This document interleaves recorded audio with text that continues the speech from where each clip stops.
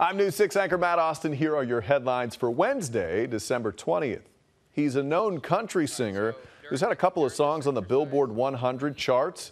But tonight, Michael Ray is facing drunk driving charges. Police arrested him after they say he caused a fender bender in a McDonald's Eustis drive-thru. A 73-year-old man is dead after a garbage truck backed over him this morning. It happened around 7 at Pressbury Drive. The man was walking his dog. The dog was hurt and is being treated at a vet clinic. Charges are pending.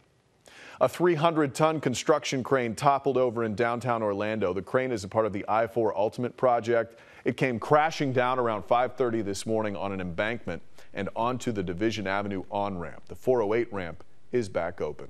Get breaking news, weather, and traffic around the clock at clickorlando.com. That's your News 6 update. I'm Matt Austin.